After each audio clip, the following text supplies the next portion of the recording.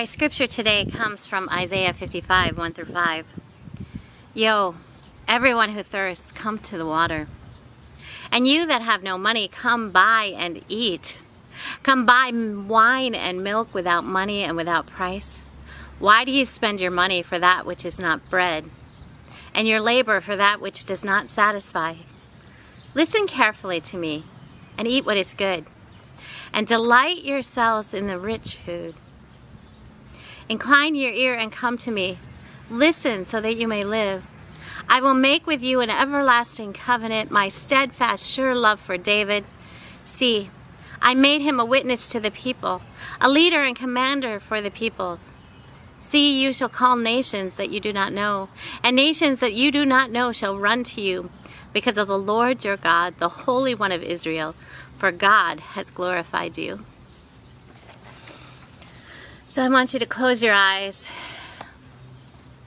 and inhale and exhale. Come to the water.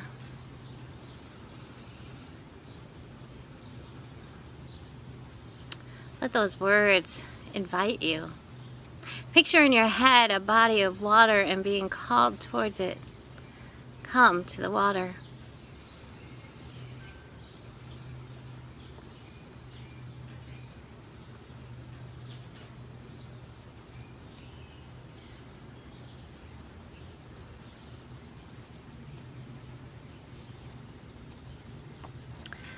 O Holy One of Israel, we rest with you here a moment. You've invited us to come by, to come to the water that nourishes us, the water that gives us life. You invite us to come to the water. And oh, Holy One, we know what a mess we've made of the water. We know what a mess is happening with the water. We've seen the floods that keep occurring, that come one right after the other, from nation to nation, from people to people. We see those waters that come crashing down.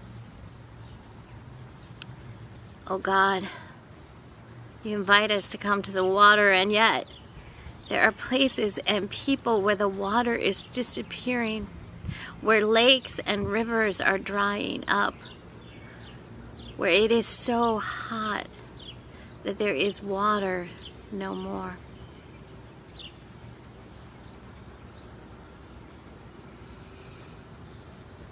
You invite us to come to the water. To come to the water, and there are people in this country and in Canada that are fighting to protect the water, that are fighting to stop the pipelines that will go through their precious water, their water of life. And so they fight. They continue to fight to stop those pipelines, the pipelines that lead to flooding and drought. So we come to the water. We come to the water, and we know that you say to us that this water doesn't have a price because it's priceless. This water doesn't have a price because this water nourishes us and fills us. God, help us to learn to take care of your water. Holy One of Israel, you ask us to incline our ear, to come to you and listen so that we might live. So right now we'll stop, we'll listen.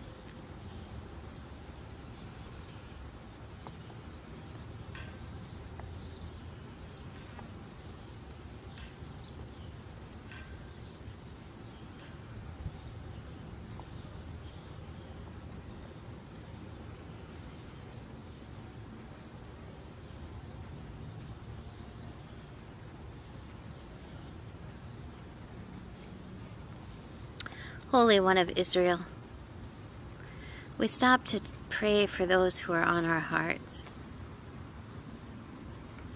We pray for our government. We're hearing the stories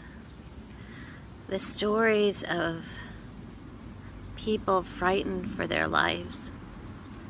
We're hearing the stories of police officers who were damaged and hurt, and we're trying to protect others, to save the government. God, we ask you to be with our government as they come to find the truth. May everyone be able to incline their ears and listen, to hear the pain, to hear the anger, to hear the worry. Let everyone open their ears to hear. And oh God, we pray for our country that's invited to wear masks again in places where COVID is out of control. Holy One of Israel, you invite us to think about that difference between wealth and riches and what makes us truly filled. You ask us to think about what money can be and should be. You ask us to think about a world where we have what we need to thrive and survive. Holy One, show us how to create that world, how to live into your dream for us. And Holy One of God, we stop now and listen to us as we pour out the hurts and heartache, the brokenness and woundedness that we find in our community and our families.